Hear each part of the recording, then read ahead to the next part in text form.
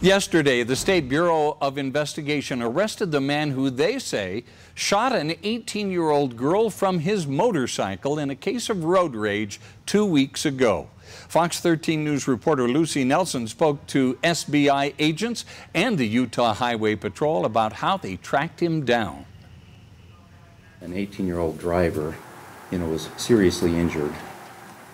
And that could have been any of our loved ones. A young woman slightly swerving while driving somehow made a man on a motorcycle so angry he shot her twice in the face. So it's extremely alarming and scary in that the suspect's actions were extremely random and violent. It happened 2 weeks ago here on I-15 in Layton.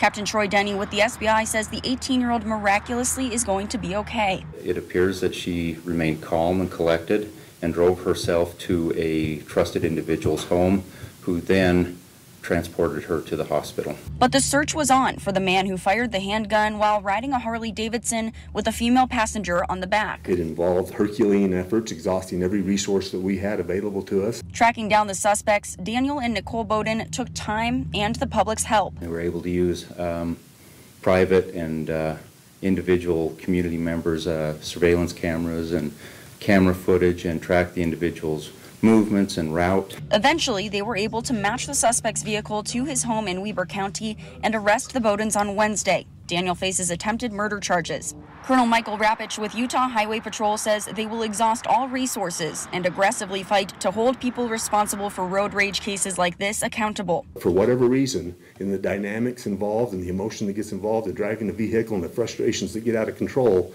we see people do things like this they would do under no circumstances, and it is absolutely unacceptable.